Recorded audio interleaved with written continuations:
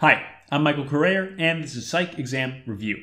In the previous video, we considered conformity, which refers to an indirect social pressure to go along with a group's attitudes or a group's behaviors. In this video, we're going to consider compliance and persuasion. And these are more direct social pressures, because these refer to situations where people ask us to comply with a specific request, or in which they attempt to persuade us to modify particular attitudes or particular behaviors.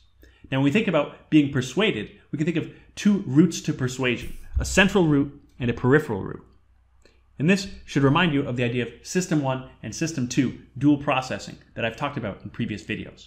So the central route to persuasion refers to using careful consideration, conscious effort, weighing the pros and cons in order to make a decision. And this is similar to the idea of System 1, conscious processing. Then we also have a peripheral route to persuasion, which relies more on unconscious processing and making snap judgments rather than careful decisions.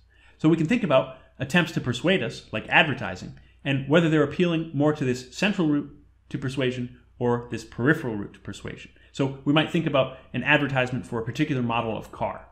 And if the advertisement is telling us about the fuel efficiency of the car or the safety ratings, then it's appealing to this central route to persuasion. If, however, the ad consists of the sleek look of the car driving through a beautiful landscape and the sounds of the engine revving, then it's appealing more to the peripheral route to persuasion. And it probably won't surprise you to consider that most advertising is using this peripheral route to persuasion. This is why we see bikini-clad women selling us beer, which really has nothing to do with the taste of the beer. We can also think about compliance techniques. And these are techniques that attempt to increase our willingness to comply with a particular request. Now, one of these is called the foot in the door technique.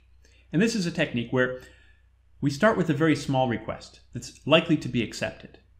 And then we move to a larger request. This is the one we actually are interested in, the one we want somebody to comply with. And so if they've already accepted this small request, they're actually more likely to accept the larger request. Now, this was demonstrated in a classic study in the 1960s by Friedman and Fraser, where they asked people to put this ugly "drive carefully" sign in front of their house. And they found that most people didn't really want to do this, but they were able to increase the acceptance of this request if they previously asked people to sign a petition that they support safe driving.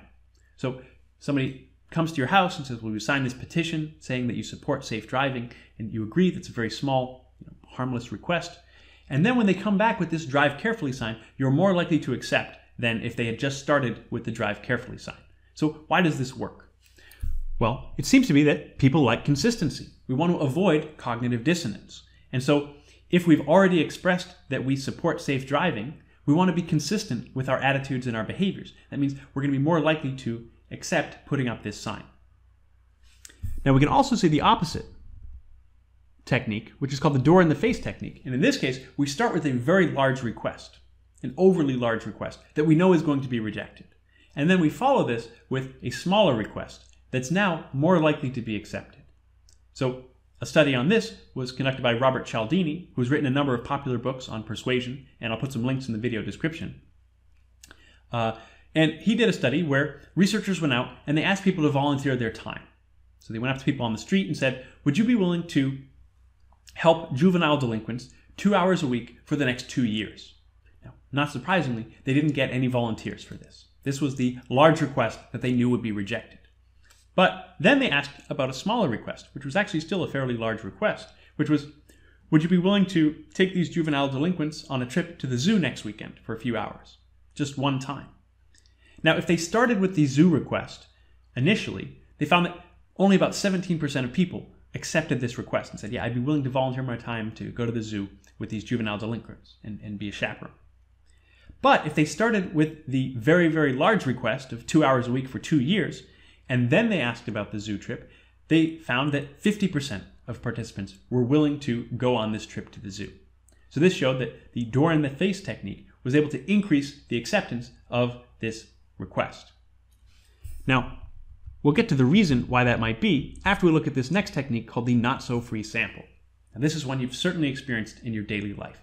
You're in the grocery store and somebody offers you a free sample of a snack or a taste of yogurt or fruit juice or something like this.